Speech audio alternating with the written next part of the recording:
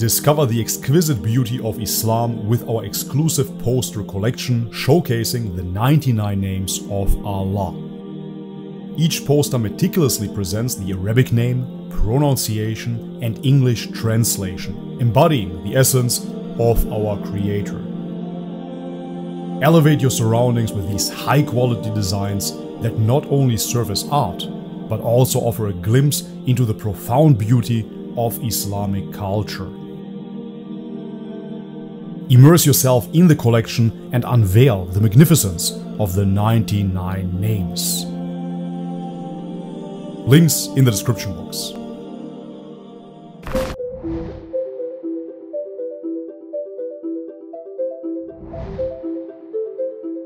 Alright guys, welcome back to the channel. If you're new, my name is Bobby. Guys, this is a recommendation by a viewer of my last live stream. He asked me to react to "This is Why You Should Pray Tahajjud" by Mufti Menk. So I personally, admittedly as a revert, haven't prayed Tahajjud yet. Maybe after this video I will decide to do just that. Guys, before we jump into the video, as always, if you enjoy my content, leave me a thumbs up, subscribe to the channel if you haven't already, and check out the links in the description box below to further support. And now, with no further ado, let's have a look.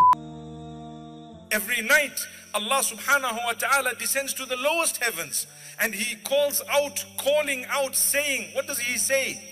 He says, who is there seeking forgiveness at the time when the third of the night remains? Who is there seeking forgiveness so I can forgive? Who is there repenting so I can accept? Who is there asking me any of their needs so that I can give? If you look carefully at that hadith, there is no precondition of having fulfilled tahajjud or having read salah. It's an open invitation from Allah to say, you want to seek forgiveness? Here I am. You want to repent? Here I am. You want to ask me anything? Here I am. I know of people who set their clocks for the time of tahajjud, even if, subhanallah, they haven't fulfilled the tahajjud, but they will get up and call out to Allah, feeling the presence that, you know what, this call is from Allah, yaqeenan. There is no doubt that Allah is calling. Imagine when you get up and you can actually look at the time and say, wow, Allah is calling. Allah is calling me. Oh Allah, I am the one. I am seeking. Oh Allah, me, I want forgiveness. Oh Allah, forgive me. I have a need. I'm calling out to you. I know that you're here to answer me. Call out to Allah. It actually makes perfect sense. As you guys know, if you've been following this channel, I dabbled in all kinds of spiritual practices in the past. And there I found out as well that the spiritual connection to the divine, to God, is the strongest at night. Therefore, it makes only sense to seek God, to seek repentance at night. I guess I have to try it. He will give you what you want. If it is tawbah and istighfar, He will forgive you. If it is anything else, He will grant it to you when He knows it's the right time. He will give you what He knows is better for you. Matter of fact, I'm going to do it tonight, man. No excuses. The time of tahajjud, that is the most blessed time of the night. It's the early hours of the morning, we call it, right? The last part of the night is the time of tahajjud, its splendor, its goodness, its greatness. Meaning the value of that night is not based on the tahajjud, but it's the night itself, the fact that Allah is calling out and Allah descends to the lowest heaven. So the hadith about the descending to the lowest part of the heaven, I heard a lot of dispute about that, not in terms of authenticity, but I heard a lot of dispute of the meaning when it comes down to it. I believe from the Asharis. I'm not too sure, don't quote me on that. However, what I heard about it is that ultimately it is always the lowest part of the night somewhere on this earth, right? So when it's daytime in Europe, it's nighttime in Australia. When it's daytime in South America, it might be nighttime in Asia. And therefore, I heard an interpretation of that hadith that implied that Allah is always there. There is no physical descension of Allah, because yet again, He is metaphysical. He doesn't have to go to a specific place. He is spaceless. He is timeless after all. Please let me know in the comment section what you think about this. Do something. We will call out to Allah, but we will also engage in ibadah. Ibadah meaning acts of worship. Call out to Allah. I need to thank Allah, praise Allah, subhanallah. So there are few things you should do and could do. Number one, dhikrullah. the praise of Allah, the remembrance of Allah. The Quran is part of dhikrullah. You can read the Quran, it's a blessed time. Subhanallah, you would actually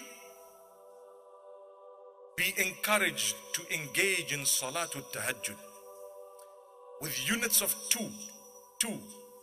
Salatul Layli, Mathna, Mathna. The Prophet ﷺ says the Salah of the night is read in twos. So we read them in twos. That's the recommended, the proper way of doing things. Okay, yet again, let me know in the comment section, what does he mean by that? Is it 2 rakahs now? Is it like Fajr prayer and then every second would be optional, or how does it look like? Should I do 2 rakahs, just regular, and then again and again if I want to? Explain it please in the comment section. You read them in twos, but on condition that you are doing it with your whole heart, no rush at all. And you do it for the sake of Allah. At that juncture, and at that time, when you put your head on the ground in sujood for the sake of Allah, you are actually the closest you could ever be to Allah. أقرب ما يكون العبد لربه وهو ساجد. The closest that a slave can be to his Lord is when he is in prostration. You know, when you want to look at the value of prostration, ask yourself, would I ever put my head down in that condition in front of a king or a person or a monument or a statue? Nobody but God. Absolutely not. Never.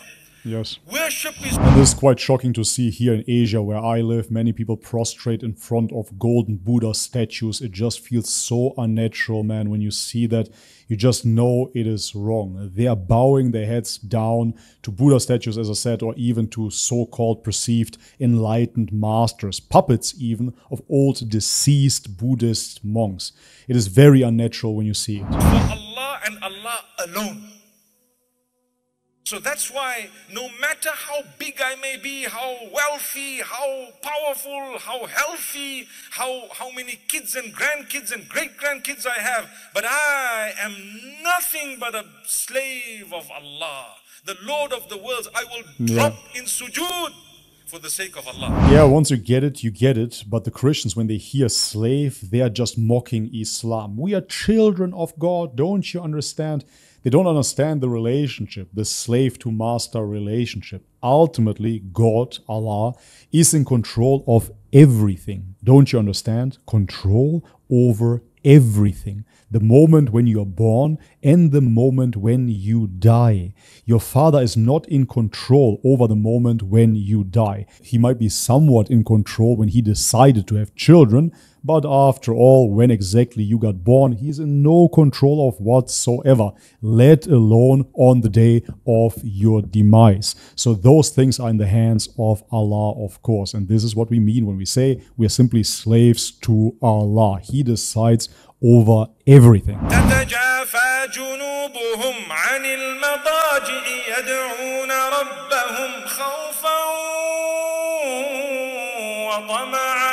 Surah Sajda speaks about those who forsake their beddings at night in order to worship Allah. Allah praises them and tells them, for you is Jannah. Jannah. You really believe in the last day. Because to worship Allah at night, nothing will inspire you unless you really believe in Allah and the last day. For sure. Sacrificing your sleep for God alone. We have problems. We want solutions to our problems. At one stage, I tried asking people who came to me to say, I have a problem.